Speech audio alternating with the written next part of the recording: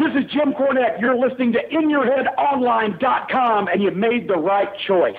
Welcome to In Your Head Wrestling Radio. I'm the internet icon, the pride of the Pilgrims, handsome Jackie Jones, a special On the Road with Dan edition here of In Your Head with MMA and UFC pioneer, multiple-time champion, Hall of Famer. He's a true legend in the world of fighting, Dan the Beast Severn. How you doing? Well, you forgot an all-around good guy. Come on now, Jack. You got to get all that information correct. All right. Well, I was just saying that till after the interview, so I know for sure. All right. But yeah, definitely all-around good guy, Dan Severn. I think just doing this makes you a good guy. Well, so, how many more people are going to do an interview while they're driving in the middle of the night to their next destination? Come on now. Yeah, exactly. That makes you a hell of a dude, I think. So, where are you driving to? Are you allowed to say? I don't have no problem with it. It's I left Coldwater, Michigan, and I'm en route to Tulsa, Oklahoma. I roughly, I'll say, approximately a 12-hour drive from Coldwater. Wow. So, is that always how you travel? You always do bike drive? No. I mean, usually shorter distance around me. Yeah, I'll usually have a vehicle. Right. This is something that just came together, I'll say, relatively shortly, but at the same token, Jack, how do I put this? I very rarely go into an area and do just one thing. Once I have a primary reason going into an area, then I will pick up secondary. To elaborate on that, I am going to Tulsa, Oklahoma to perform a professional wrestling match. Very cool. Yeah. Now that I'm going to do that, I've already got a couple of appearances set up and a couple of Buffalo Wild Wings. And before I know it, I'll probably have a seminar on top of all that. Oh, I have a speaking engagement with a local boys' home as well. Very cool. So you stay busy, and that's also very smart. While you're there, you might as well do a bunch of other stuff. Yep. So I thought of making videos of my time. I'm doing interviews. What's wrong with that? Exactly. Got to put it up. Everything together. So now you're retired from MMA, right? Well, let's say that semi-retired. I think. I may have to eventually admit to that. I basically retired at one point in time, but I should have said I'm retiring with a clause. I should have said that if one of these three guys would ever just step up to the plate, and the three guys were ready to go, were Mark Coleman, were Ken Shamrock, and Royce Grayson. Well, Mark Coleman is off the list now. He's had a couple artificial hips replaced. And had some health issues, so he's off the list. But Ken and the Hoist, they've got a couple matches, and so they're still viable commodities. I don't wish to go against any of the young pups. The young pups, I mean, it's the hardest thing for any professional athlete is to be know when to move along. Mm-hmm. But I mean, that's still a dream match, even though you guys have fought before. But you and Ken Shamrock one more time, or you and Hoist Gracie. Well, I think they would be actually pathetic at best even today. But but there's nostalgia to them. They are still marketable. So I talked to Ken last week. We had him on the show. And, say it isn't so. I did, and he said I asked him about you. And he said some maybe not the greatest things about you. I wrote down the quote, so I didn't misquote him. He said, I went to bat for this guy to put fight on. I was going to be the main event, and they were looking for an opponent. And I said, let's use Dan Severn. There's a rubber match there, and they didn't want to use him. They didn't believe he would sell tickets.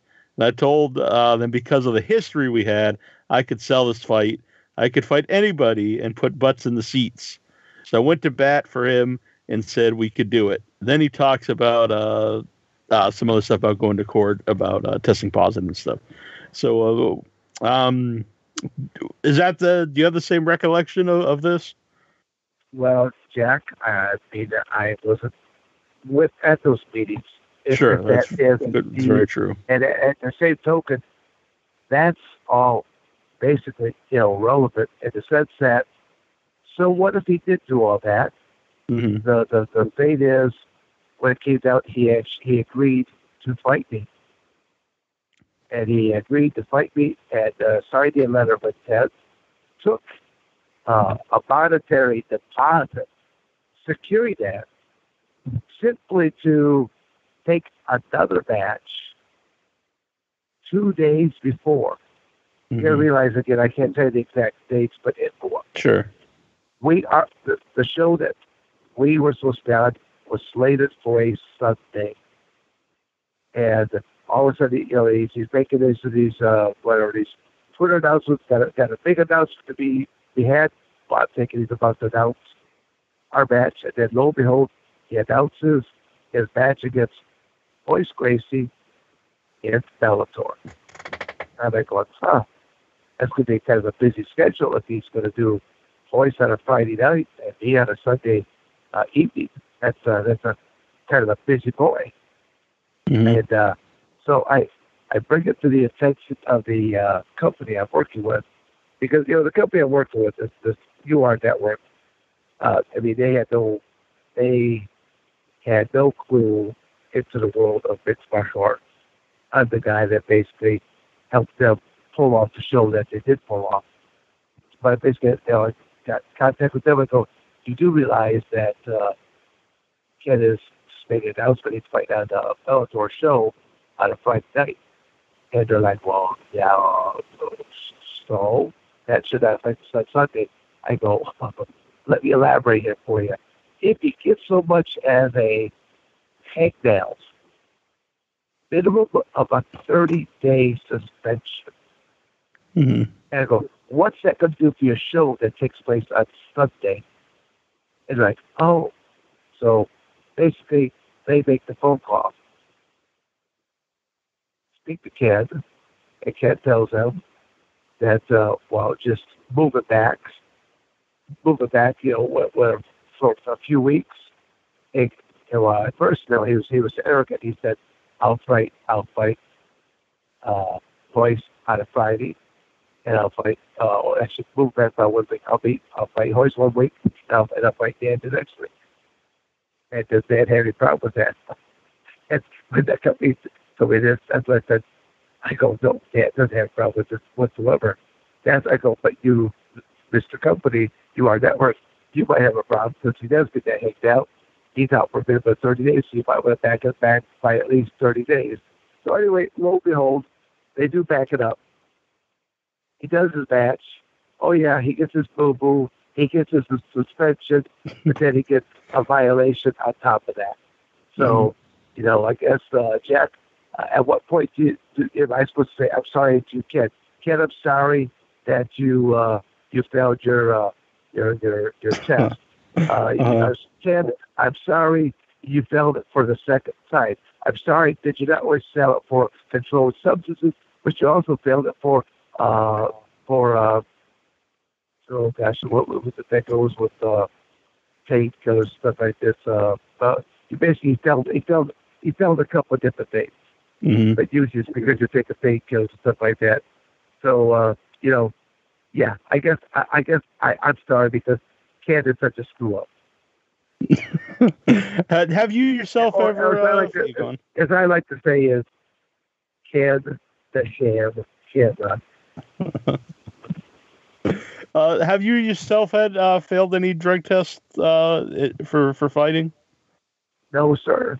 Mm-hmm. In fact, if you look at out of the first 3 UFC Hall of Famers, only one of us has ever tested positive. Would you like to go out on a limb there, Jack, as to who that might be? Might be someone we were talking about. I'm not sure. Oh, well, yeah. But, yeah. I pride myself in the fact that I'm lifetime chemical free. I do work with kids. I would actually have a little bit more respect for kids. He's got to check his past. He's been in and out of cold things his nature, and he'll be the first to admit to it. So why don't you just admit to you use stuff like that as well. And then when you're off talking to kids, just say, do as I say and not as I did. Because I did this, these were some of my repercussions. At least own it for what it is. I can't, you can't turn back the clock of time or anything, Sure. but that's how, when people ask me all the time, if you could turn back the clock of time, would you do anything different?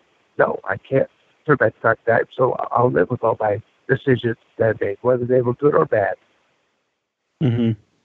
Now, in the early days of UFC, I watched it from the beginning, and I like kind of the Wild West days when there was no like weight classes, and you'd have like a 600-pound sumo guy versus like a karate guy or something. It was cool. When you could make a star during that thing because the first time that they go out there, they might win the match. Okay, that was cool. Well, you see that they're there for the second match, and they're a little, they got a little mouse maybe over the eye, a little blood crustation out of it, but they're ready to throw down again. But by that third match, they look like they've been pulled through a knothole backwards, and they're ready to throw down again. People went nuts for that at that point in time because it was crazy to think that you're fighting 3 men and a 2-hour pay-per-view. Same 2-hour pay-per-view that still runs to this day where you fight one opponent, then you had to fight 3. How grueling was that to fight the tournaments? Well, I mean, I guess it depends on how you prepared. Right. I think my UFC 5 was one of the shortest, shortest episodes or length of time it took to take out 3 people and win. So when you first, were you contacted to be in the first UFC at all? No, I did not even know it existed. You have to go back in time and realize that pay-per-view events were not prevalent like they are today. The way that the cell phone and that whole industry has moved along. I mean, it's back at that 93, because the very first UFC was, I think, December 1993. It was. Pay-per-views were only prevalent in major cities. So if you were in a state like Michigan, they might be playing it in Detroit. They might be playing it in Saginaw. They might be playing it in Flint. But I am living out in little Coldwater, Michigan, which is a boondocks of a place. We're not getting a pay-per-view, so I didn't know it existed. There was a buddy of mine out of Detroit who watched the first couple UFCs that he copies of our old VHS tape and shows it to me and says, hey, I think you ought to do this. I've seen people get soccer kicked in the face. He just lied out. And I'm like, these are not exactly skills I possess. Right. Said, look at this skinny little guy doing jiu-jitsu. Of course, he was before the always great. And I thought, well, the man close enough to throw down upon me. I can either step back to get out of range or close the distance before he gets any real mustard on any of these shots. That was actually the mindset that I had.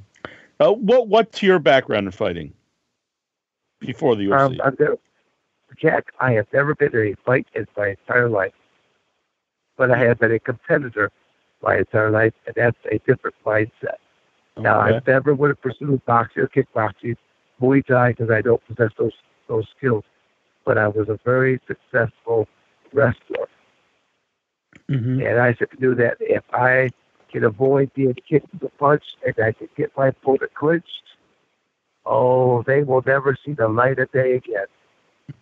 And that is really, I guess, is the case that happened, I'd say, in most of my matches.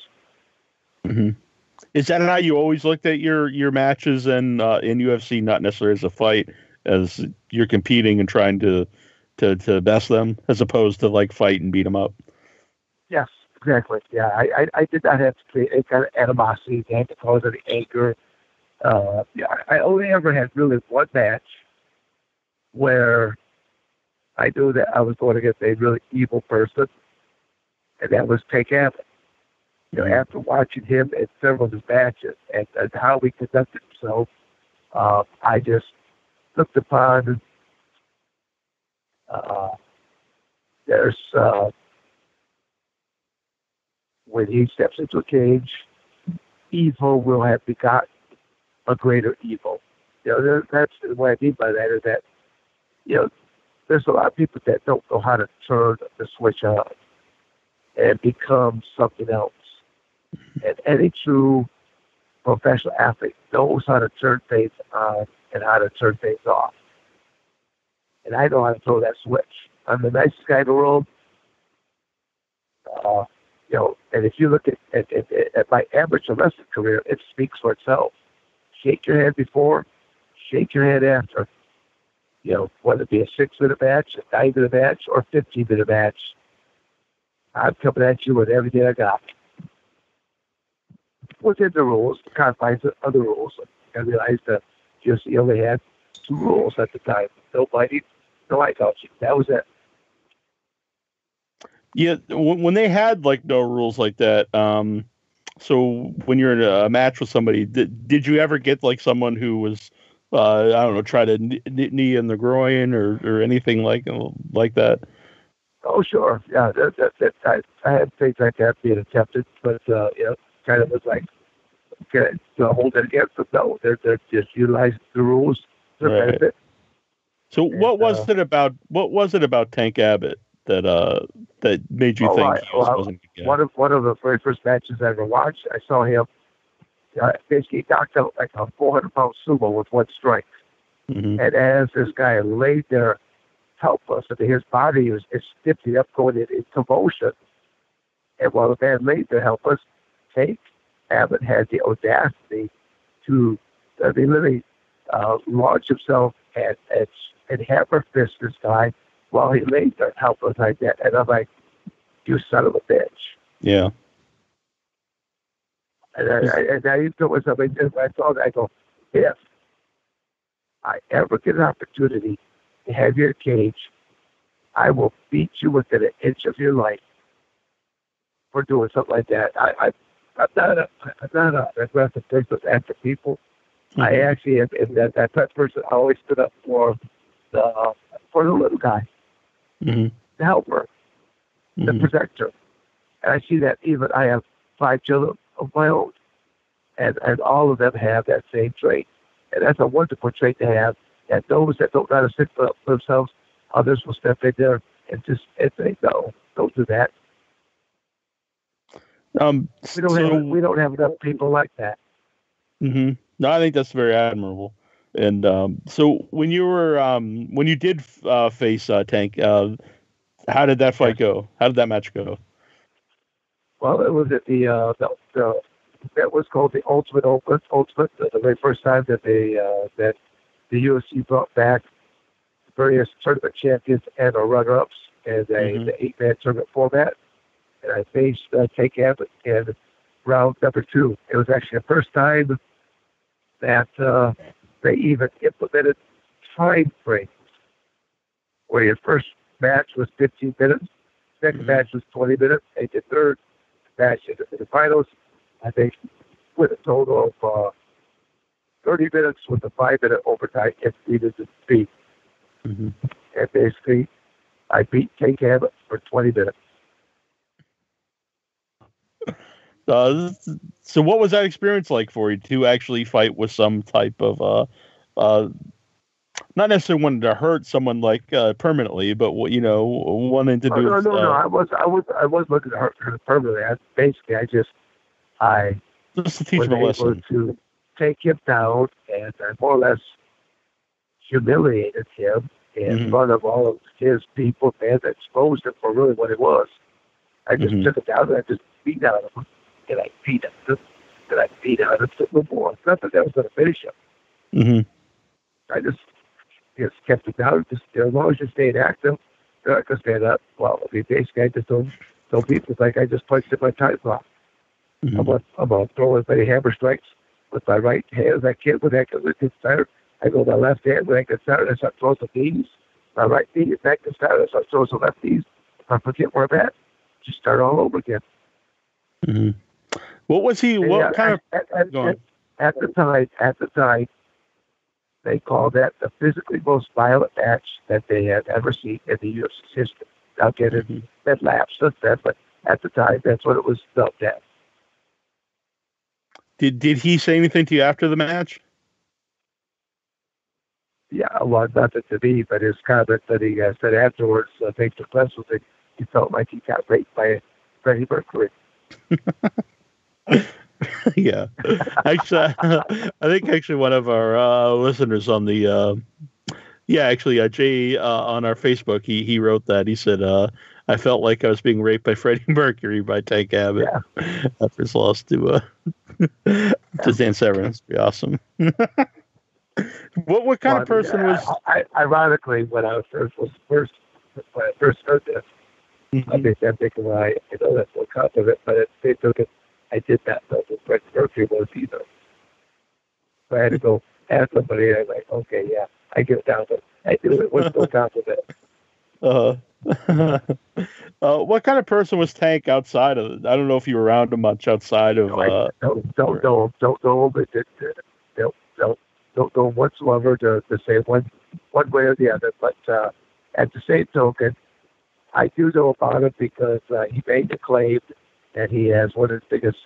He made the claim that he has probably a bigger rap sheet than all the other UFC fighters combined. And I could add Big John McCarthy, Billy's LAPD.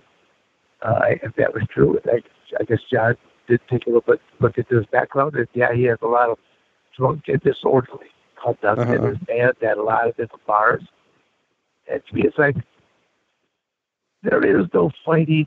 Let me rephrase that. There is no honor in fighting anymore out in the general population. If you get the best of me, now I'm going to go get my gun. That's what people do nowadays. So to me, it's like, it's better not get into a fight because there's always going to be something bigger, badder, and if they're not bigger, badder, they can just pull out their friends, it's a weapon, and they'll take care of you at that point in time. That's why there's just no honor. There was a time period that if you and I had a problem, we step outside, we thumped each other a couple times, we go in, we have a beer, case closed. That's not the way the world we work in now. Mm-hmm. So when your friend showed you the VHS tape of the UFCs, so how did you get involved then? Did you contact UFC and say like I want to be in this? Is there any type of audition or anything? There were actually full page ads in all these various martial arts magazines that said something like you want to be just passing from Indiana into Illinois now. Okay, so just give the update because how my travels here on the road with the beast. So they had these different full-page ads. It just says, do you want to be a cage fighter? Do you want to be an ultimate fighter?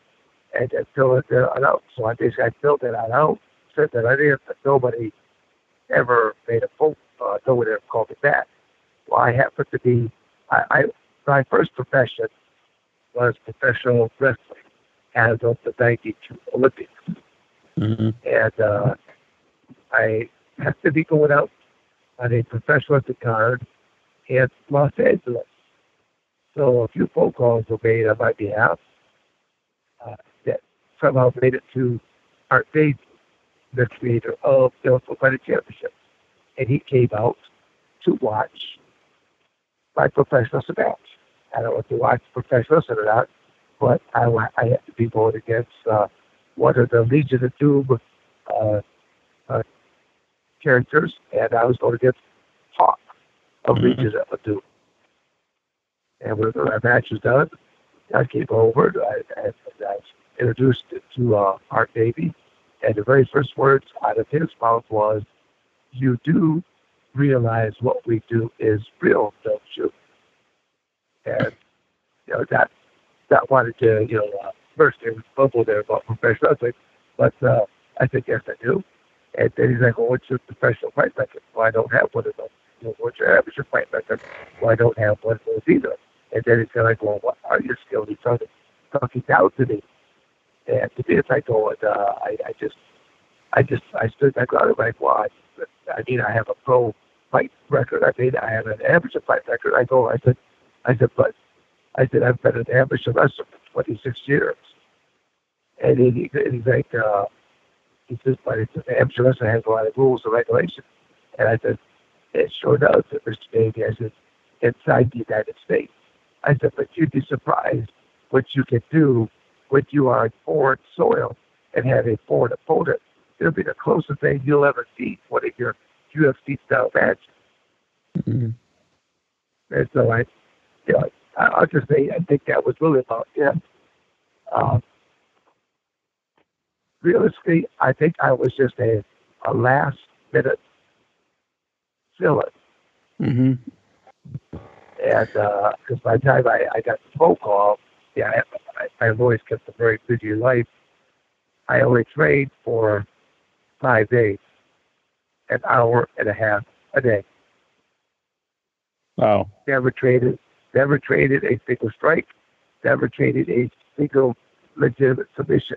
I had Al Snow and 2 other professional wrestling proteges. They had one pair of boxing gloves between them. And so one guy would go and he would punch, kick, do whatever submissions he could make up. Then when he got tired, he'd give it to the next guy. And I basically we just stay out of range, close distance, clinch, take down, throw on average wrestling moves, turn them a little bit illegal, make them scream or squawk. And that was my training camp. It was actually nobody else, I think, in the world could have ever done what I did and then come back and get the results I did as well. Mm-hmm. So after that first UFC that you were in and you win the tournament, what were the people from UFC like after that? Did they treat you differently? Like, oh, we gotta use you more? Like, what was their reaction? Well, I mean, my contract, they couldn't get rid of me. As long as you finish at the top 2, which I did, mm-hmm. They can't get rid of you. You automatically get to come back to the next tournament. So basically, I finished at the top 2. I mean, my very first match out there, I basically horrified everybody because I pulled off a couple other match souffles, but in the professional world, they'll call them German suplexes. They never see anyone physically rag down another human being the way that I did and finish them off. And, at UFC 5, I actually took out 32 days of my life. I trained to become a UFC doubles mark fighter. So for that one, you said you trained to become a UFC fighter. So yeah, I took out 32 days of my life. Yes. Yeah. So for that, do you specifically train for UFC, like for defense and maybe some type of something to finish someone? Well, I practice striking, I practice submissions, anything and everything. Weightlifting, conditioning. Now, you realize there were no manuals, there were no DVDs or 8-tracks or anything else. Sure. You basically made it up as you went. Mm-hmm. So and now MMA really is just its own fighting style. Like people train specifically for MMA. Correct. And but you'd be one of those people that would that kind of pioneered that style. Well, yeah, actually, I think I'll say I'm a little bit more cutting edge. I mean, the reality is, Jack, I've been involved in the sport of amateur wrestling since 1969. That's when I started back in 7th grade. Mm-hmm. By 9th grade, I was teaching it. But between my 9th grade and the summer and going into 10th grade, I won my first national title. Okay, so that's like from 69 by 71, teaching it by 72, I won my first national title, and you were born with. Mm-hmm. So what brought you into No. wrestling? That was a question. Oh, you sorry, were born with? Sorry? I said I started teaching wrestling. I started my wrestling career in 69. Mm-hmm. I started teaching it to others by 71, and by 72, I won my first national title, and you were born with? I'm born in 76.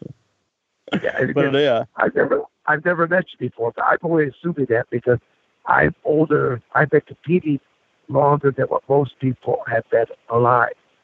So to do what I did, started in 1994, to start a cage fighting career just before turning 37 years of age. Nobody starts a career then. They retire from it. I started a career, only planned on doing one, but one went okay. Why did I do another? First year, fifth year, 20 years later. Nobody will ever do what I did.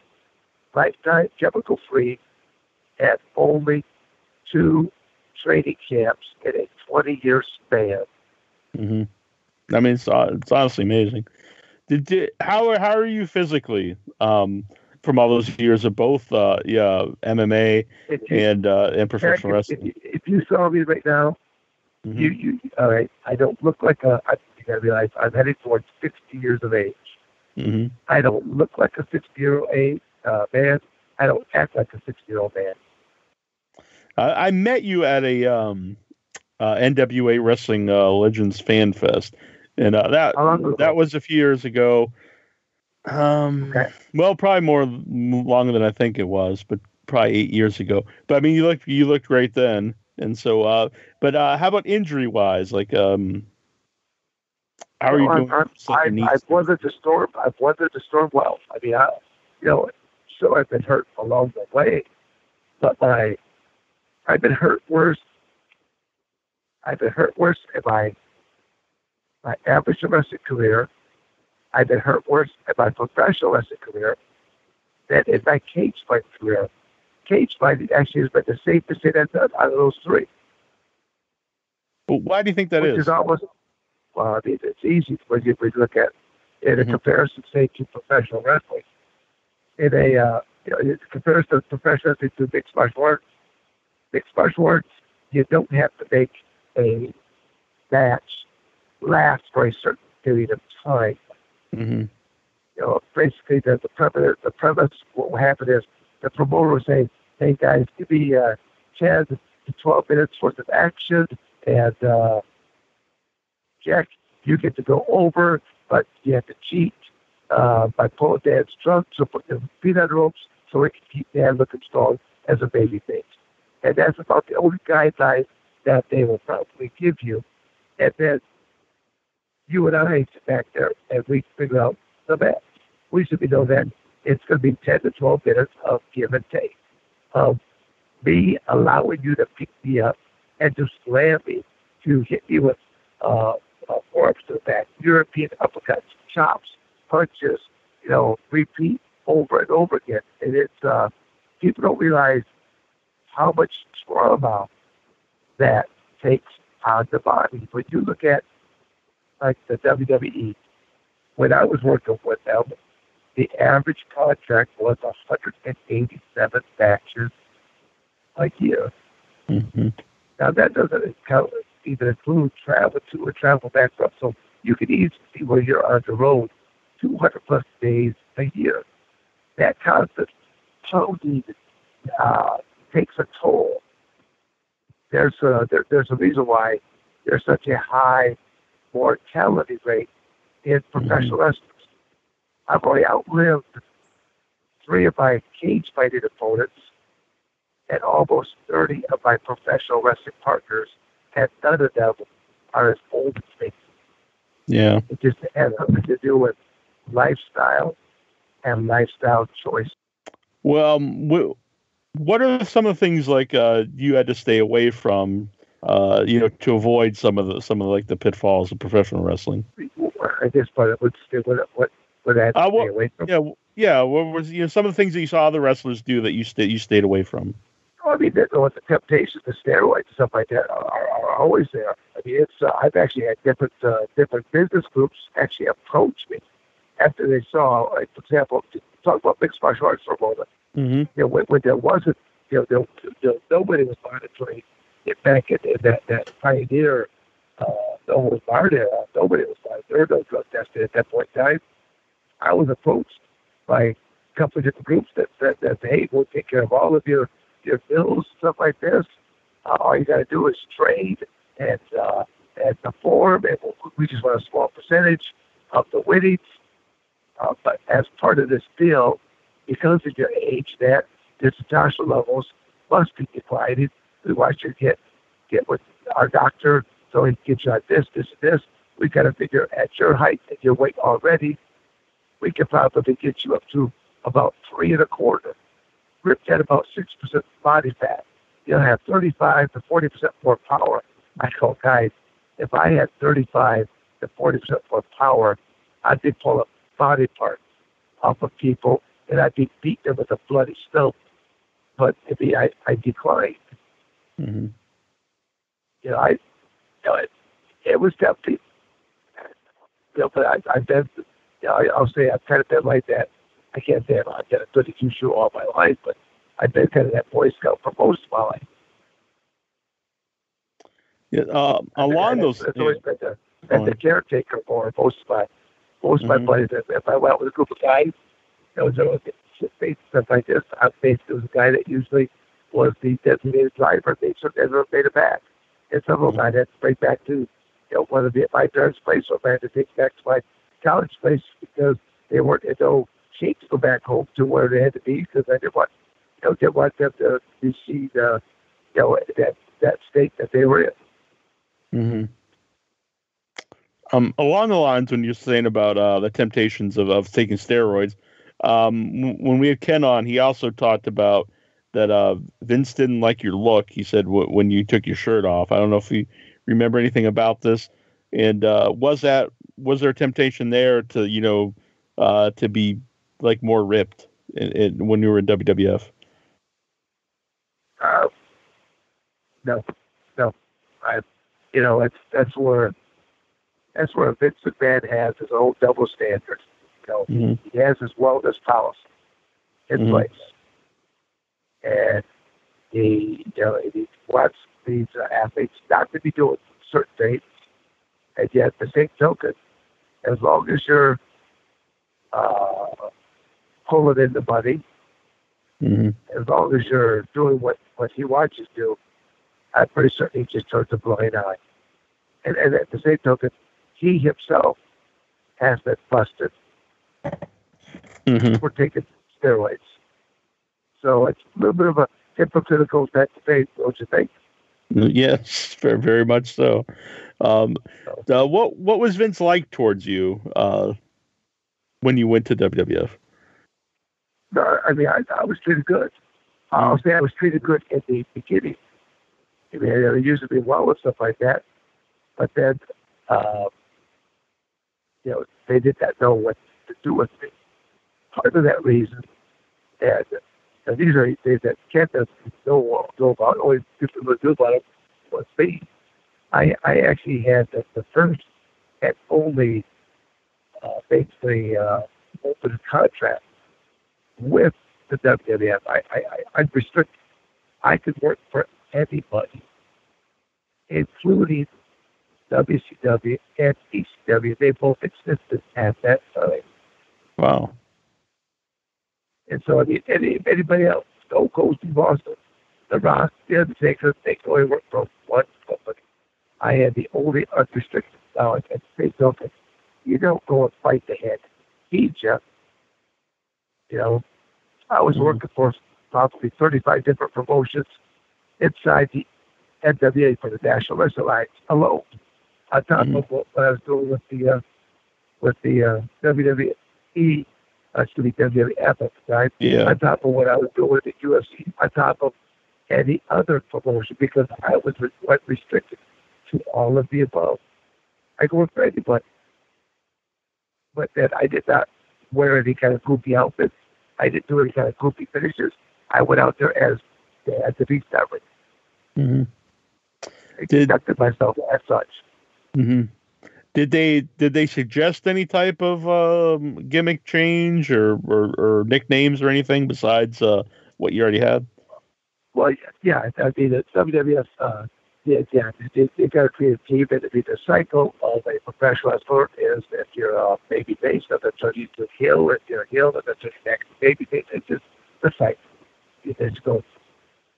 And so I basically was looking for it as being kind of basically a baby face, but no nonsense baby face. I just was kind of like a plain Jane for the same outfit. Then I wore deals by the championship. I got wearing it professional wrestling ring and just got cut any kind of promos, just go down there, take care of business. Got Jim Cornette, who's my mouthpiece. He's carried a couple of belts out to the ring. I've carried another couple of belts. That's where the UFC doesn't realize who was the guy that probably got that more exposure than anybody else. When the UFC basically was an unknown commodity.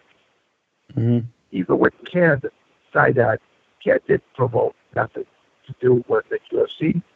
I'm coming out there with Jim Cornette with 4 belts, 3 from the UFC and the NWA belt. So it's just the UFC got an awful lot of promotion out of me, on a weekly basis, being in front of who knows how many days of people, households. So, but basically, I don't know, I think we're up to a little bit of a tangent. But I think what happened there was that, but the character aspect, it changes. That is probably what led to the parting of the ways. Because, also the pitch me the idea of they wanted to put 666 across my forehead for the mark from the beat. And wanted to make me an Undertaker disciple. And I basically put my hands up like a T, made the little whistle noise. I go, wait guys, time out. Not going to happen. I live in small town USA. I'm not going to have any repercussions to my family, nor to my businesses, nor to me for doing a gimmick like this. They even said, you know how much money you make doing this? I go, I already make money. That's not why I'm here. And it basically, one of the road agents said, well, Dan, we could start using your phone. I go, what do you mean by that? Well, we could start having you lose matches. I said, oh, you could ask me to lose the match. Now, where does it state anywhere in my contract I have to lose to any one of you bozos? I said, what's going to happen when I walk into your world of fantasy and turn fantasy into reality? Which one of those clowns do you think that's going to stand a chance? Which one of those clowns do you think that even going to show up inside that cage? I would just say that, we kind of parted ways. They might be called, they basically try to bluff me. Well, I call it bluff. But, at the same token, I do believe that if I made a phone call to Vince's office, speak to him, he would take my phone call because the one thing about me, I don't bullshit people. I don't lie to people. You may or may not like what I say, but you can take it to the bank. And I can live with my conscience. And you think he's the kind of guy that would respect that? I think so. Now, when you were there, did you have any interaction with Vince Russo? No, not really. He was kind of like part of his ship, and he had some pretty abstract ideas at that point in time, and not too many of them really affected me. So, I'll say that some of the people that I, at that time, I really did not know, that I got to know afterwards. At the time, I probably could not have stood a Vince Russo at that time, just for all the stuff I see that he would come up with some ideas of that wise. But, since that time, I've actually done a couple of interviews with him, and seemed like we got along just fine. Yeah, I just had him on recently, and actually, I can't say I was a big fan of his, a lot of his wrestling, but just him himself, he's funny, and he's a charming guy, and seems like a good guy. Yeah. And who were some of the agents that did tell you? I don't know if you want to name names that did say that to you, like, well, we can have you lose matches. Oh, I'll at least leave those innocent for right now. Sure, that's fine. What's your relationship like with Jim Cornette? Because I know you wrestled for him before WWF. He was your mouthpiece, like you said, in WWE, and just recently he had his retirement match. Retirement match. Yeah, with you. And he was part of, he was running Smoky Mountain Wrestling when I first got the WWE strap off of Chris Candido. Mm-hmm. So I've actually, I've been encountered Jim, I think, on at least three, maybe actually, I think 4 different points. And to where, I mean, that, he really, he's a throwback from days gone by. He really likes wrestling. And so I just gotta leave it at that. I mean, to watch him talk about it, you can see like the kid in him come on out. He gets so excited when he talks about it. Yeah, definitely. What's your actually background with professional wrestling? Were you a fan of it growing up? I watched probably more of it in around my junior high time period. It was every Sunday afternoon, big time wrestling. Over Brazil, the Sheik, Indonesia, the instead of find out, it was the Sheik's promotion. I said, to find that out later in life. But, we enjoyed it for what it was. I had several small independent companies approach me through the mid-80s and wanted me to serve pro at that time. But had I served pro, I would have lost my amateur wrestling status, and my amateur status meant too much to me. So I declined the offers, like I said, until 1992, and when the new rule came down to the IC Olympic Committee that allowed me to be both amateur and professional simultaneously. Well, that's what I finally turned pro at that time. It was, in my mind, I was thinking it might be my only opportunity to ever see what the lifestyle of a professional athlete might be. So when you got into, who trained you? I know you mentioned Al Snow, but did he train you for professional wrestling or just for but the person who is actually responsible for taking me there and being part of it is a gentleman by the name of Dennis Caspo, which is his real name.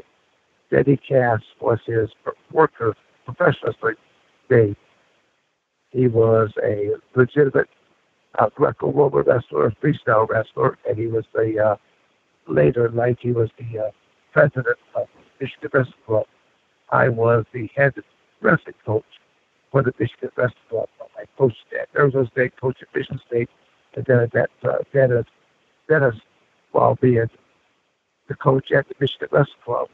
And so when we would meet, usually about once a month, about club responsibilities, once we were done with the business I had, I would pick his brain for 15, 20 minutes afterwards. And finally, when this new rule came down, he said, well, he painted probably the darkest, dreariest picture ever of the professional wrestling business. And he said to think about it over the weekend. If I still wanted to, by that Monday, he would take me to this place. Well, this place was Al Snow's Body Slammers Gym in Lima, Ohio. Mm-hmm. So, what was it? What was the actual training like for you in professional wrestling? Well, it was basically just twice a week. I was traveling from Coldwater, Michigan to Lima, Ohio, 3-hour workouts, and I aggressively went after it. And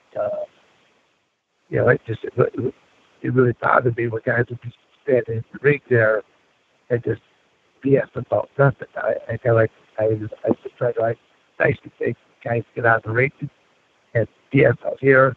I need to get inside this ring to the point that basically Al had 4 old ring posts in his gym, and I basically bought them off of him and made my own ring just so I could keep training in my own facility. Mm-hmm. And then keep going to his place twice a week. And then whenever he teach me, I would just be training that much more on a daily basis. Mm-hmm. I was not involved all that long before doing the first of my matches, and then doing my first of my matches using my real name, using my real amateur wrestling credentials. And they had one wrestler, a female wrestler by the name of Candy Divine, watched my match. At the time, she was dating Tom Burton, a.k.a. the Dirty White Boy, who was also one of the coaches for this Japanese group known as the UWFI. Mm-hmm. And so I'll just say that, after I met Ken Divine, 3 days later, I get a phone call from Tom Burton. 10 days later, I'm down in Nashville, Tennessee for a tryout. And, 30 days later, I'm in Tokyo, Japan. Not a clue as to what I'm doing. I'm in front of 12,000 people. And I'm ranked down by a Japanese opponent, much to the delight of all the fans that were there. So what's that experience like going, from here you're training for wrestling, and then you're in front of this big crowd in Japan? Well, I mean, I'll just say that I've had some very unique opportunities come along, and I've been able to capitalize on those opportunities. I mean, that's the best way to do it. I mean, even now, I'm aggressively trying to recruit more and more amateur wrestlers to my training facility because of all the opportunities I represent to them. Not just to them, but I mean, to those that really want to put forth effort. But I am, shamelessly going after amateur wrestlers because I can speak their language. I can get a finished product way before a kid with almost anybody, any other type of athlete. And again, what I refer there is we're mixed martial arts. It's not my training facility. We train professional wrestlers, we train mixed martial artists, but then also people that just want to get involved in just submission wrestling. Amateur wrestling will always be my very first love to teach. The youth class, youth MMA, but MMA doesn't stand for mixed martial arts. It just stands for modern martial arts. And what does that really mean? Just think of it as a glorified physical education class. Yeah. You invite us out to meet, but I actually have a teaching degree from Arizona State University. And I do a lot of substitute teaching even now. And when I go to these various schools, then there's a number of occasions where I'm actually go in and I'm the phys ed coach substitute. And when you go into a class and you got 25% or more of a class that's not even dressing out, and yet they're passing. That's where there's a lot of things that's wrong inside the United States here. The way that we continue to lower our bar of expectations. That's what I like having my own training facility, because the door that welcomes you also students could say, don't let it hit you on the way out. I can refuse. I have right of refusal to people just because I don't. You don't fit into the format of what I'm looking for. And I've had to turn 4 people away so far. The first 3 are dead. I anticipate that's what probably will happen to the 4th one. Not by me by any means, but they're just kind of like bad karma type individuals, and they do enough wrong things that I just want to be around them when everything goes wrong for them. Now, I have a question about training. You mentioned the youth a bunch of times. So let's say, even if they don't go on to wrestle professionally, or they don't go on to the UFC or anything like that, right. What do you think? Just the actual training, what is that? How does that help someone just to become a man, to stay out of trouble? What are the things they gain from that? That's perfect. That's a good question. I say that if all else fails, that they don't go on to do all those different dates. They're not the fighter, they're not the professional wrestler. I will have made my mark by simply by making a better generation. Mm-hmm. I take, and my clientele is probably 98, 99% younger boys. And I try to turn it into accountable young men. I'll be there at the door as they're coming on in. When they come on in, and, especially out at the beginning, their heads are held down, something like this. I put my arm across, just like the clothesline, and I stop them. I go, and what are you supposed to do when you come into my training facility? And they're like, okay, coach, I'm supposed to look you in the eye. They're supposed to say hello, or to shake your hand. I go, I do that. So I do. Kids nowadays, they don't have these social skills whatsoever. They almost all of their heads are hanging down. They don't make any kind of eye contact. They don't know how to shake a hand. So I look at that. If my earmark is always simply just to do something as little as that, I made the world a better place. Mm-hmm. Does that make you proud? When you've helped someone out, like to see their progression. Of course it does. I told you before, I have my own 5 children. I look at this as just an extension of family. Mm-hmm. So that when they do something really good, that they go on, especially if you want to, I'll go to some of the local amateur wrestling events. If I see one of my athletes out there and they pull something on off, every now and then they'll look over there, give you the thumbs up or something like that. I mean, that's the greatest recognition I need. Mm.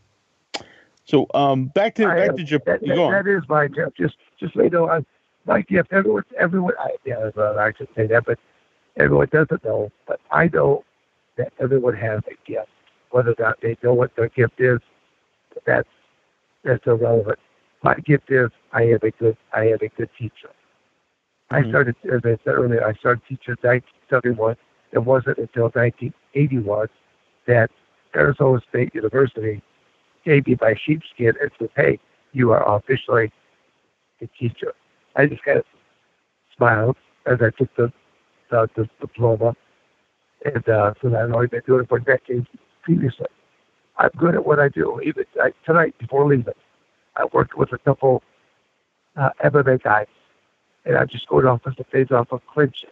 I go from striking to clinching to take someone out and go into a submission. And they were just being boggled by the simplicity, but the effectiveness.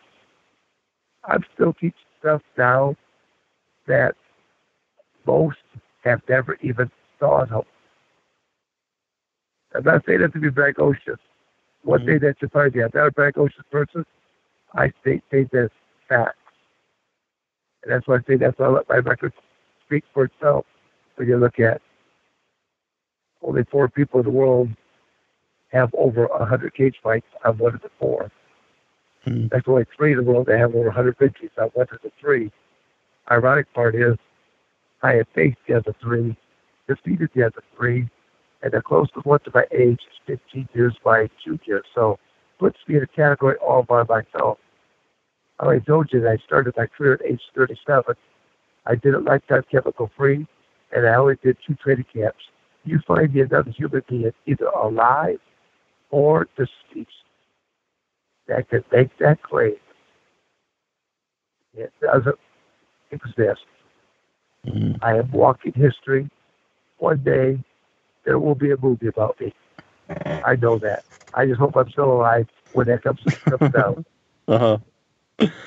But back to Japan, what was just Japan itself like?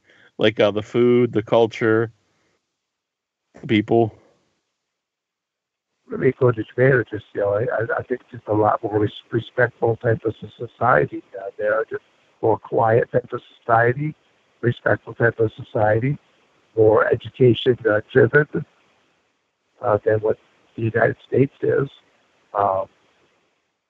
Food-wise, I travel just fine.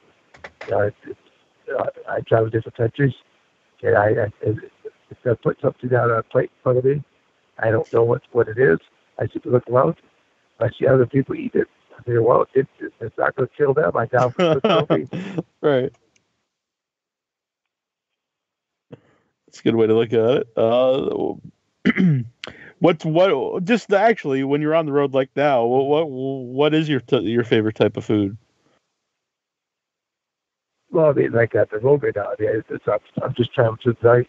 I've got a canister of peanuts that I just munched on as I'm driving down the road. I will turn on talk radio. Mm-hmm.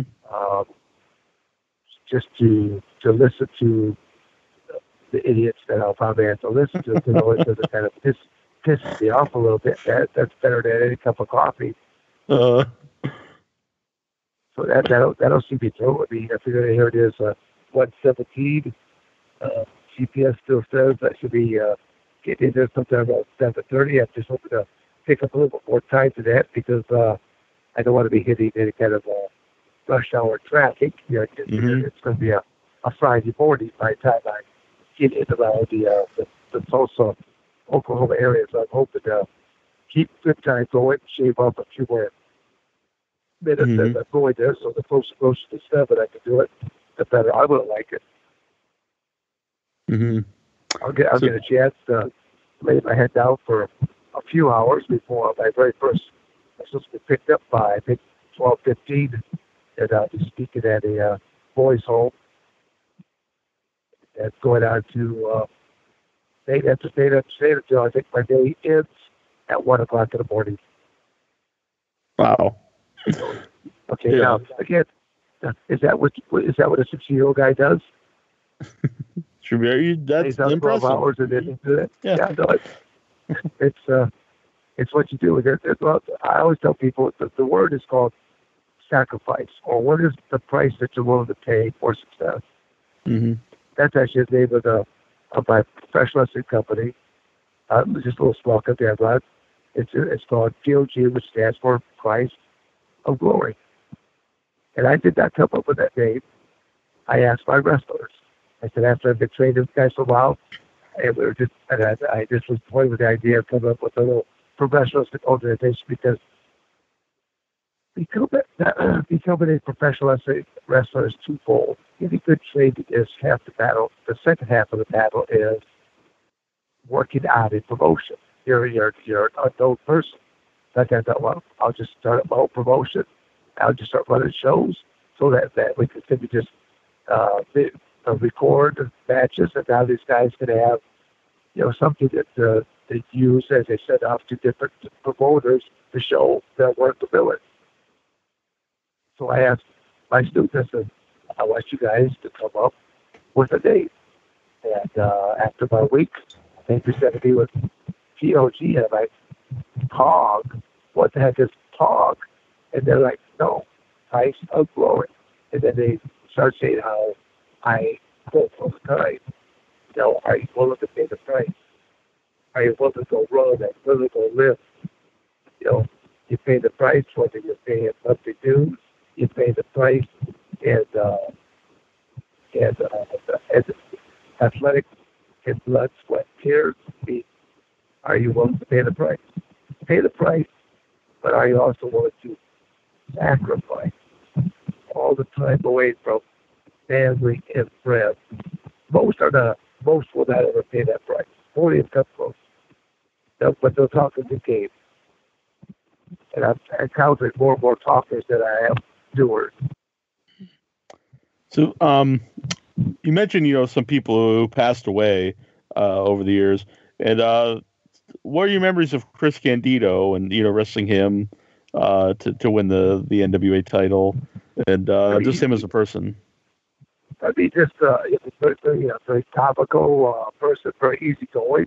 It was, I did not really know him at the time that we did the match, but after that, got to know him more and more.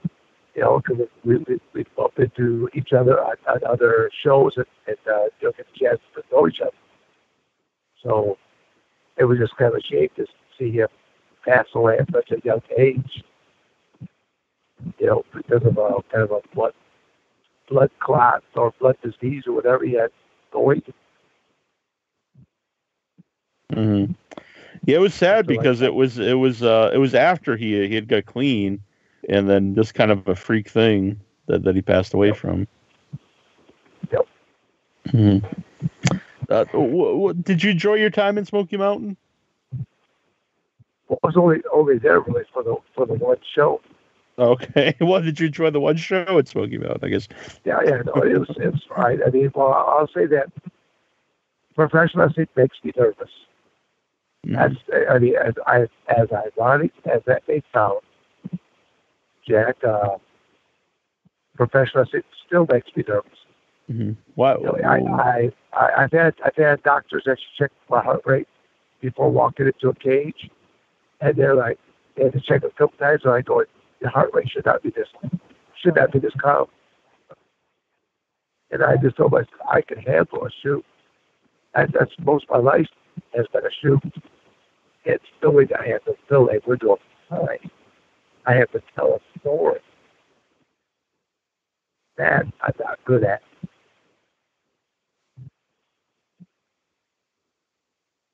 Have you why do you think it's just not your thing? Why do you think that's like something that you've just not excelled at? It's because my average wrestling career was so much it's so long. I said, I started that in 1969, and have I ever really stopped it? No, I have not. Mm-hmm. And that one of the hardest things mentality wise was I no longer have an opponent. I have a partner. Mm-hmm. As before, I would be in foreign country. I'm used to being booed because America is hated by most countries because of all the opportunity that we have that they don't have. So I've always been good to tuning out the audience to where there's just my opponent and I.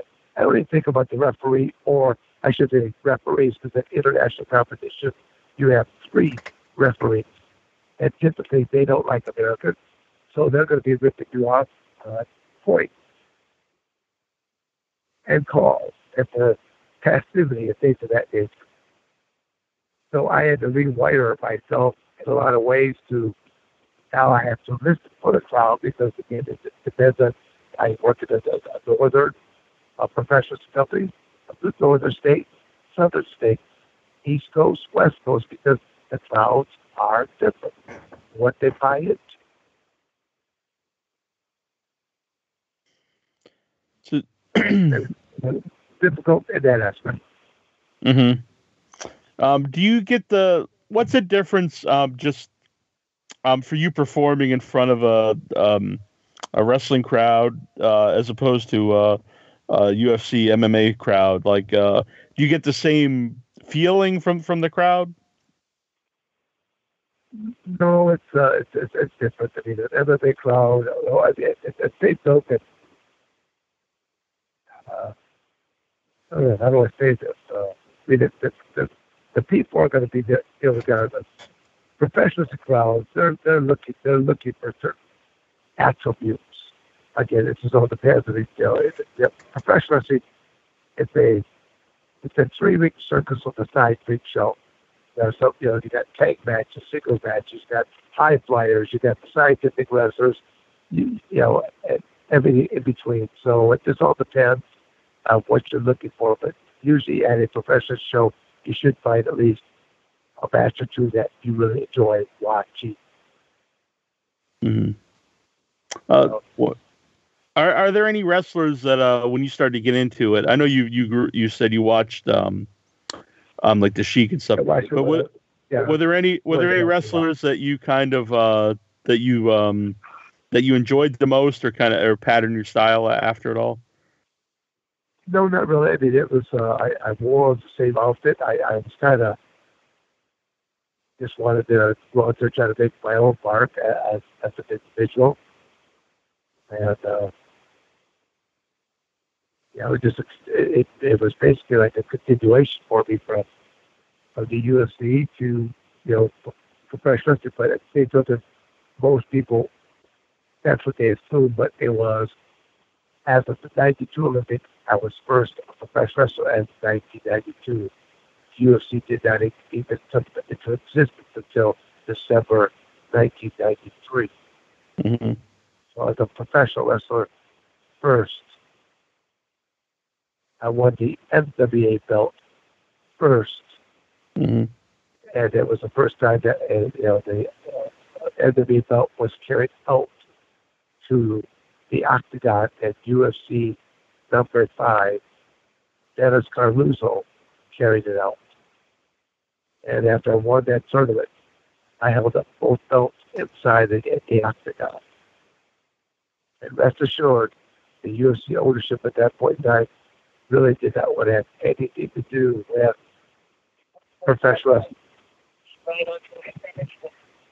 Mm-hmm. But I had to assure them that I wasn't a clown in the professional industry.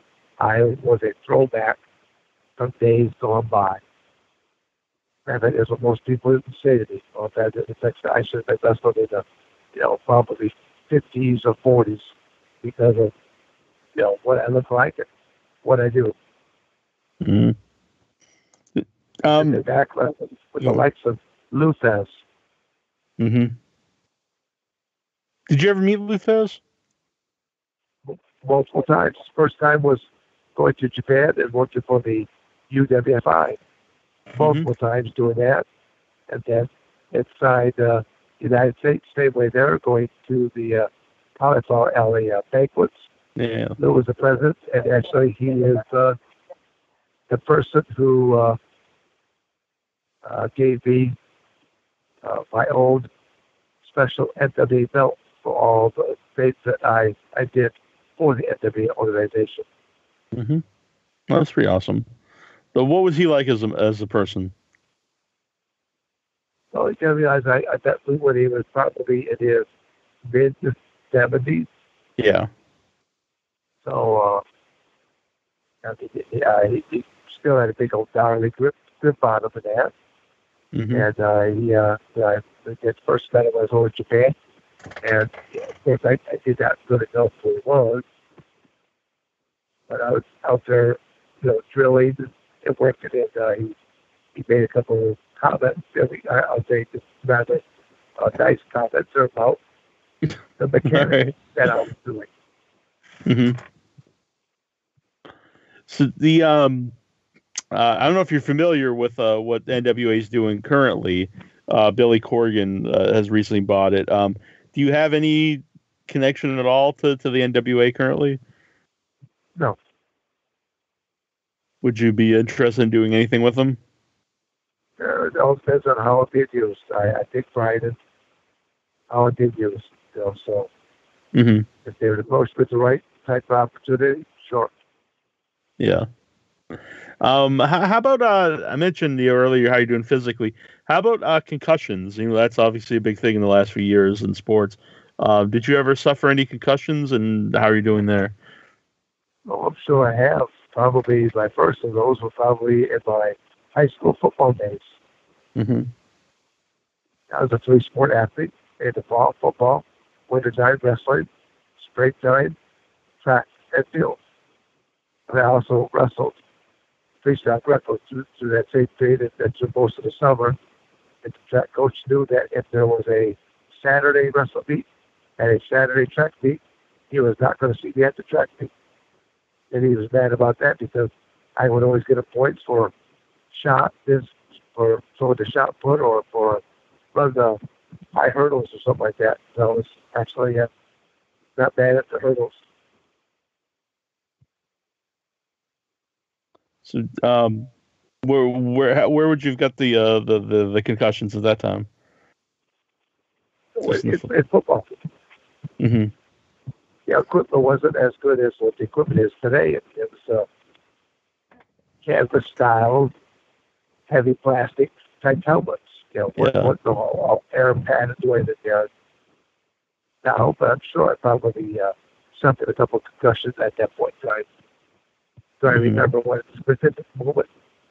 But if you have, I actually have busted helmets in football games and had to wear another football player's helmet just to finish out a game. Mm-hmm. So he must be doing either something right or something wrong if you're splitting your helmet or making some rather heavy connections. Yeah. I love football more than I did wrestling, but as football, you had to rely upon 10 other players to do their job, and I know that I did my job. Anything that was within my grasp, it was going to go down or it was going to get blocked out. But others would miss blocks, would miss tackles, and then you would lose as a team. Well, the definition of wrestling is team sport based upon individual performances. The team could lose, and I could still win. I chose wrestling because of that. Mm-hmm. How about your parents? Were they encouraging for you going to wrestling and play a lot of sports? No, I actually I grew up on a farm, and I think they wanted us to be involved in it, but I guess they just didn't realize how well we would take to the sport of wrestling. I say it like that because I am the second oldest out of 8 children. I have 4 other brothers, 3 sisters. Out of the 5 male combination, all 5 of us went to college on full athletic scholarships, and all 3 females went to college on almost all full academic scholarships. So I like to think that I'm a jock with a brain, which is kind of more of a rarity nowadays. Some questions here on my Facebook page. Sergio Sandoval wants to know if who do you think would win between you and Brock Lesnar in UFC in your prime? And okay, I'm glad he distinguished it in our prime. Mm-hmm. The UFC never saw me in my prime. The UFC saw me a decade after my prime. Mm-hmm. In my prime was from 1984 to 1986. I ruled the world. So to know that by 1996, I'm the number 1 cage fighter in the world, I'm a decade past my time. No doubt in my mind what would have happened. Do I need to point out the fact that he also tested positive in his last match? Mm-hmm. What do you like his comments though before, where he was repeatedly asked to use steroids? His comment was always, "I had never tested positive," and it was actually that wasn't the question, but right. It was a truthful answer that he gave them. So I appreciate that though. Mm-hmm.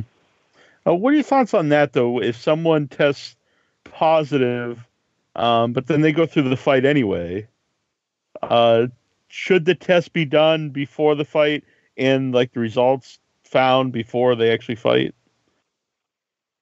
Well, again, that's just all depends on the organization. If you're, okay, for example, Pride didn't care what you did. Right.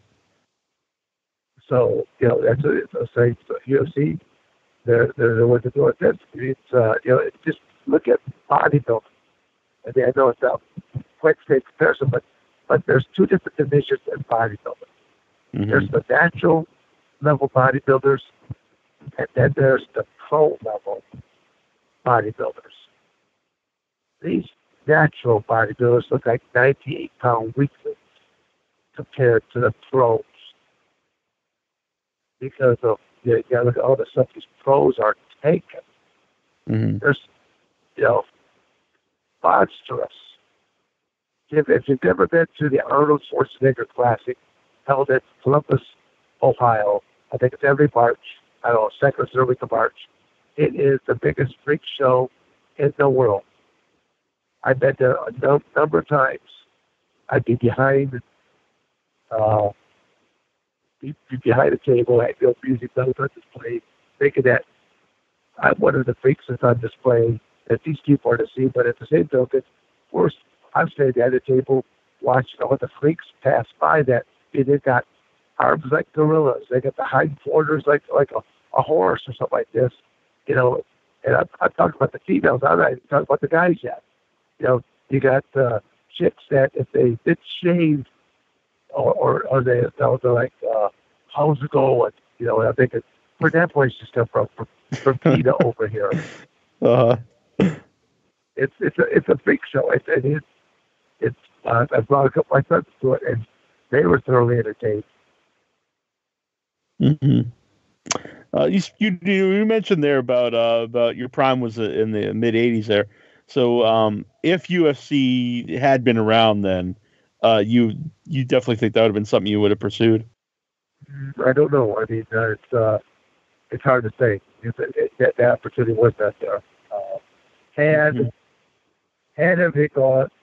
everything gone the way it should have gone, maybe in my Abbot wrestling career, you and I would not be speaking there tonight. I would have retired back in 1984.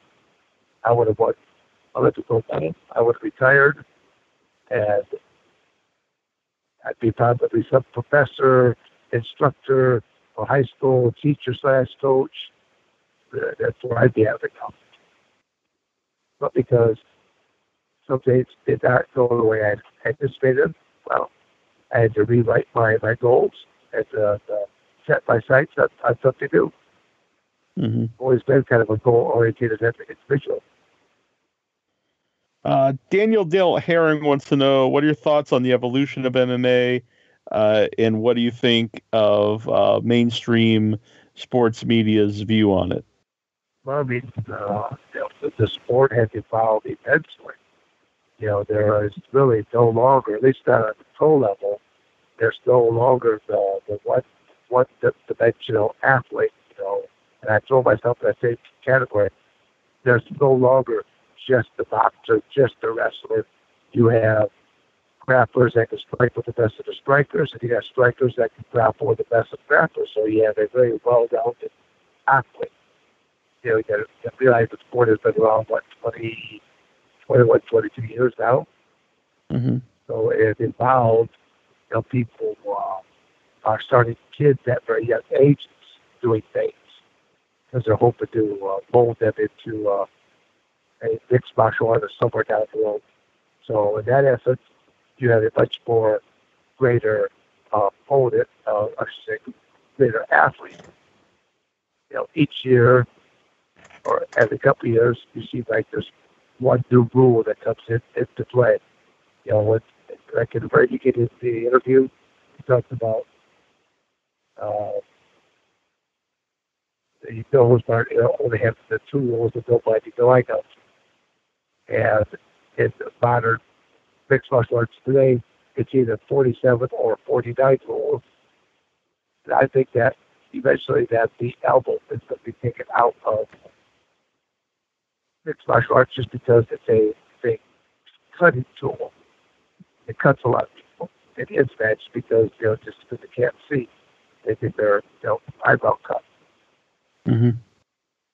And he also asked, well, what do you think about mainstream sports media's outlook on MMA? How do they look at it? How do they treat it?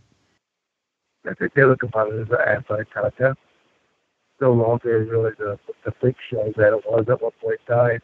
Very, very controversial when it first began. Two-man climbing into a cage. Now it's because it's been around long enough. It's, you know, it has stepped into society. You know, you know, go back to that 1993 period of time. There's only one cage that was owned by the Ultimate Fighting Championship. You know, fast forward to today again, you can go into almost any small town community, and you'll have some gym that might have a small cage, or at least a couple of sections of fence propped up against the wall, and they're teaching cage wall tactics or octagon this or that. And you know, most of these people can't even spell MMA, let alone do it. Let's see here. Stephen Thomas wants to know, what did you think of WWF Brawl for All? It's always a complete value. It was, actually. Even just as a fan, it was bad. Well, I mean, it was supposed to be an introduction for Dr. Death, Steve Williams. And it's kind of tough to simply try to manipulate an outcome in a real contest.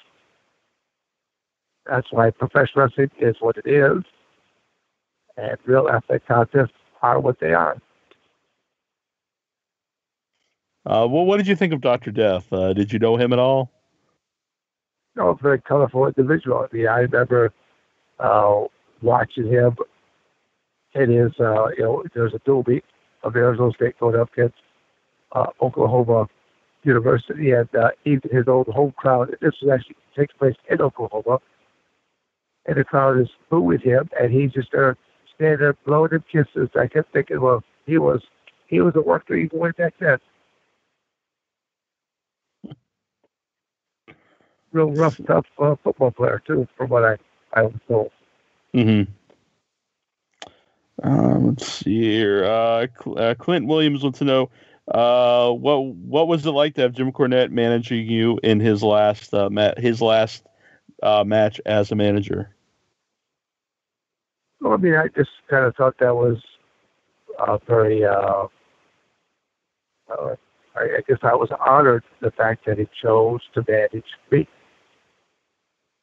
As he was going through when he told the promoter that this was going to be his last, and the promoter said, "Well, who do you want to manage?" And Jim just asked him. He said, "Well, who's all on the show?" He started going through lines, and when it came to my name, he said, "Sorry, he just said that I want to manage Dan." But the promoter told me that I actually had something else I was going to be doing that same week. And when the promoter told me that, I changed states, and I went and did the show because I felt that much in regards to Jim Cornette for what all he was trying to do for me. Because he went to bat for me time and time again, especially at my time with WWF. And he even said that they don't have a clue what to do with you. He said that you're the greatest thing ever hit professional wrestling because you're a wrestler who can actually wrestle, not just pose and flex, cut silly promos. You can actually wrestle.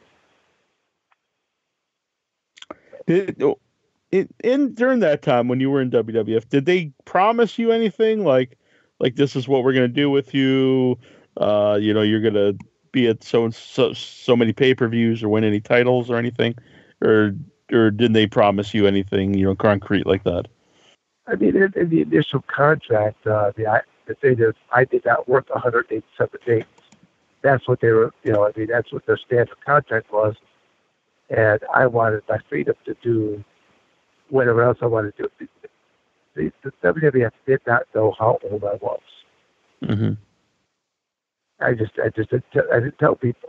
I mean, I could easily pass for, a much younger person. Mm-hmm. And so basically all my conversation was taking place with Jim Rex. And Jim and I hit it off just fine. And, basically when I finally in the office, the contract's already been agreed to and stuff like that. We're handshake, slap it on the back, blah, blah, blah. Chuckle me up, yucks. A few other things were being said that finally Vince like, well, how old are you exactly? And I told him 48. And this looks right at Jim Ross. So, who's our oldest rookie ever met? And Jim just points his finger right back at me. He goes, Dan. But I did not look my age, nor did I act my age. What was Owen Hart like? Did he? He's notorious for playing any ribs. I don't know if someone would probably wouldn't be smart to play rib on Dan to be Severn. But do you have any memories of Owen Hart? No, Owen would have pulled one.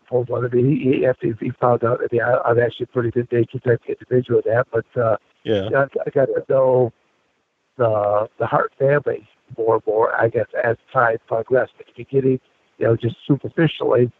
Mm-hmm. But when watching Owen, especially when he did the Blue Blazer gimmick, he really enjoyed that character. You could see the mischievousness coming out with them, that smile and stuff like that. Then to travel and to be at the home of his parents, when they're doing the dungeon match down in the basement. And while that's set up, I can sit up at the room and I'm listening to his father Stu just recounting various types of stories and stuff like that. And it's basically asked me a few different questions, and it's basically I guess somebody had told him that about a little bit of my shooting background, stuff like that. Because he asked me some very specific questions. All I know is basically about a week later, Owen presented me with actually an Owen Hart T-shirt, but his father had signed it for me. Oh, nice. Just something my dad actually really enjoyed. He just talking to you, and he wanted you to have this. I thought, that was a great. And even from that point on, I mean, I bumped into a few of the other Hearts, and like for example, whenever I saw Brett, if I knew Brett was going to be at a show or something like this, I'd go out of my way to come over and see him, shake his hand, just chit chat with him for a few minutes, and he did the exact same thing in reverse to me when he found out I was at something, and he was going to be there. So I really got the chance to. I think that's what they appreciated. It's not that I was getting closer because of who they are. I just was getting closer for how they treat me. That's sure. A world of difference. There's a lot of that's what it is. I always say that professional wrestling is probably it is the absolute worst industry I have ever been involved in as a broad stroke. I've met some wonderful individuals along the way, but as a broad stroke, the absolute worst industry ever. Why is that? It doesn't follow some of the most basic principles of business 101, and people will step on you or expose you just because they think that it will help them move their careers along. Mm-hmm. Do you have any specific incidences? Oh, sure, but I'm not going to talk about right now. So sure, I'll let certain six dogs lie. Stuff that comes to me, I don't care. But and like you said, it's more just almost a norm in wrestling as opposed to certain individuals. But did you ever have any talks with ECW and Paul Heyman? A little bit. Actually, it was at the very first pay-per-view that ever took place. Oh, the Barely Legal? I don't remember which one it was, but I was at the very first pay-per-view. I was actually up at their guerrilla area, was talking with Paulie and stuff like that. He actually was coming up with all kinds of crazy ideas, but at the same time, it's kind of like, well, I'm just here right now and just kind of watch, observe it, and that was about it. Yeah. Do you remember when they brought in Paul Varlins for a little? Well, I think for just one show. For former ECW brought in UFC fighter Paul Varlins. No. That's again. I just there just was a certain point in time.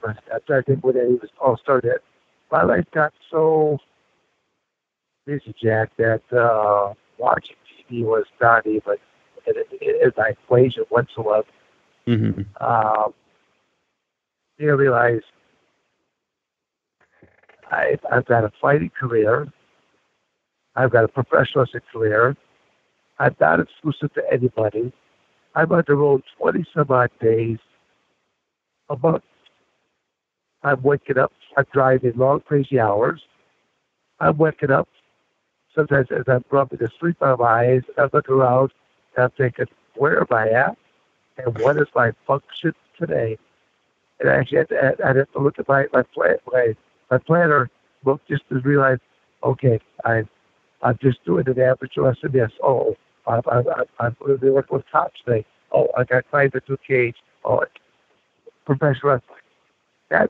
That's how crazy of a life I've had for quite a few years. Mm-hmm. And as I tell that to you, what am I doing right now? How many people are going to lay down a 12-hour drive? What do you?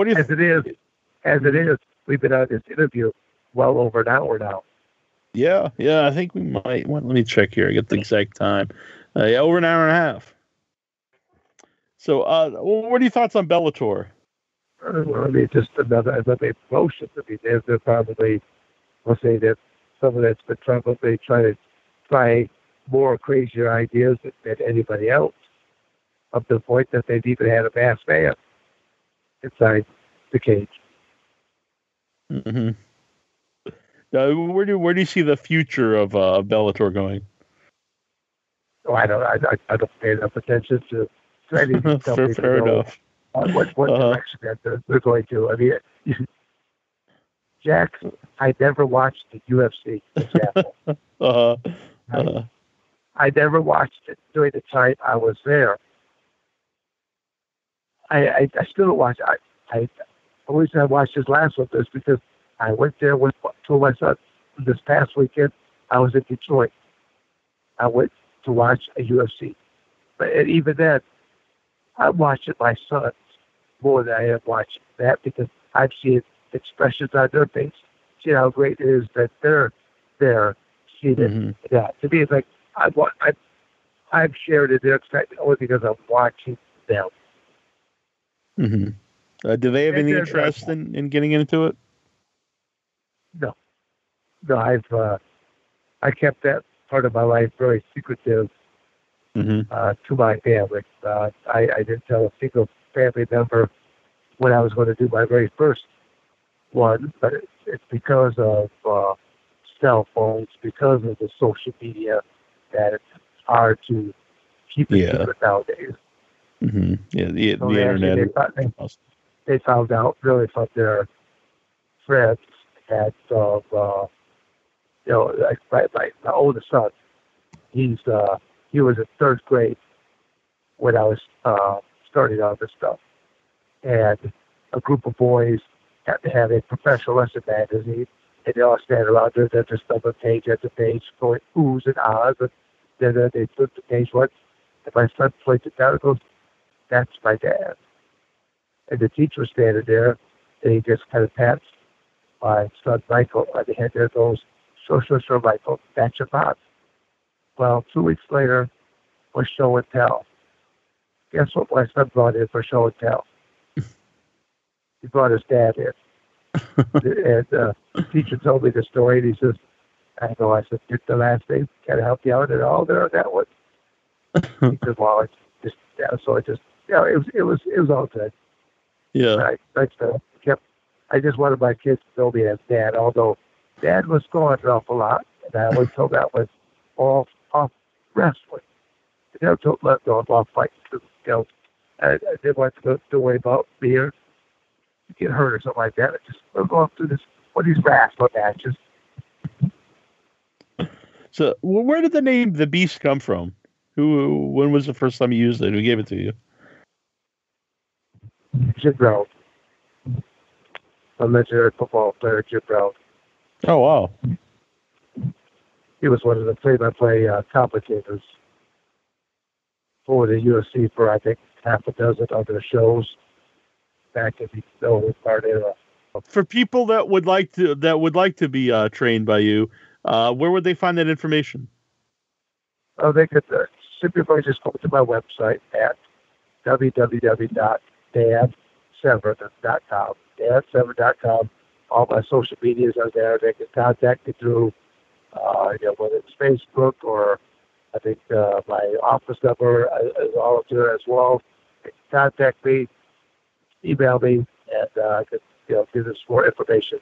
I have a very unique facility at my property, and my own data is that I'll never be done with it. I'll be that